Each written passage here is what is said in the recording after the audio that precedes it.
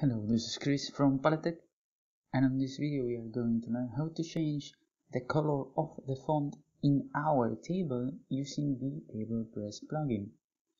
To do that, we need to go over to the left where it says TablePress. We are going to click on Plugin Options, and on the Custom CSS we are going to add some coding.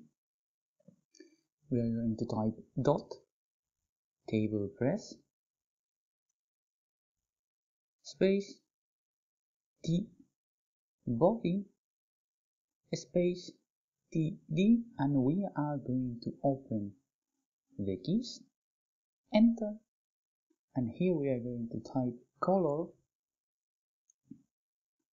colon, and then here we can add the hexa code of the color, or we could add, for this example, the name of the color red, and then we are going to add a semicolon.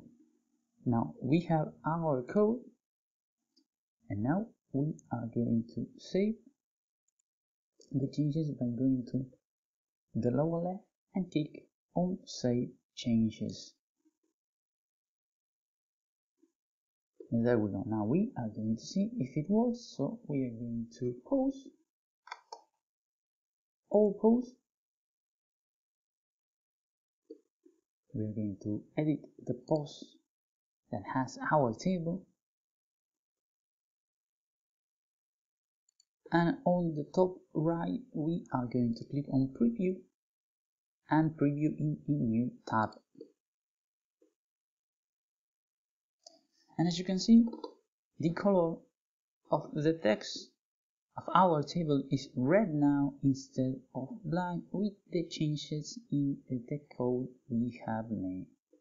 So that's it. We have learned how to change the color of the font in our table using the TablePress plugin in a quick and easy manner. If you like the video, subscribe to our channel and share with a friend who might need help on the sites. See you the next time on Palatech.